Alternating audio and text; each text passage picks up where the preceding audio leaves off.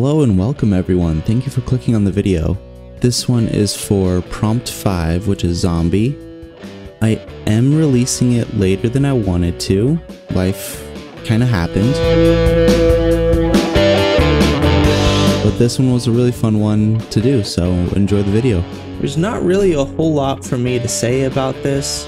The original design was very simple and basic, so I didn't want to put too much detail into it.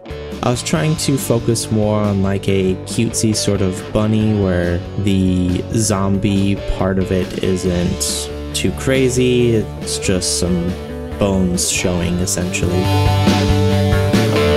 The only crazy thing that I did, or the thing that required more of my attention and focus, was the material at the end. I wanted to go for something way different than what I've done in the past. So stay tuned for that, I do talk a little bit about it. But overall, this was just simply just grabbing a simple shape, moving it around, fixing it in place where I wanted it to be, changing the size of it a little bit, adding materials here and there, and then just going for that, you know, using my references and just designing it from there. So not much to say about it. If you are liking the video though, I would highly recommend subscribing and liking the video if you haven't already done so. I have noticed that I've been increasing in subscribers very slowly, but it's still an increase in subscribers, which is awesome, and I'm so very thankful for everyone who has subscribed.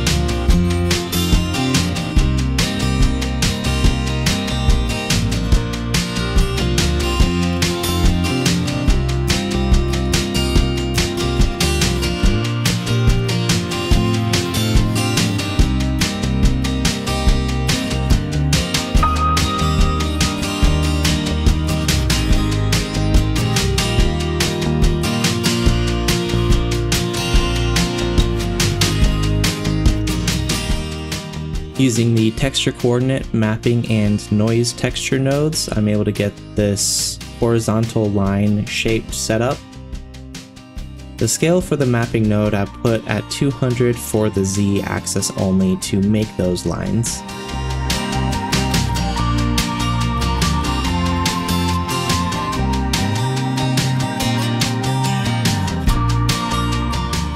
I'll plug it all into the color ramp to then intensify those lines to make them darker and sharper. And then turning that into a bump node for the normals to give it depth. And since I'm in cycles, I can use the geometry node for the pointedness to give it some color and also some wear and tear color as well. And that is essentially it. It's a very simple material, but combining all these parts together, I can make it look like it's been a 3D printed piece, which I just think is really cool and neat that I was able to figure this out and make it look, in my opinion, correctly. But it was a really fun material to make, and I'm very happy with how it turned out.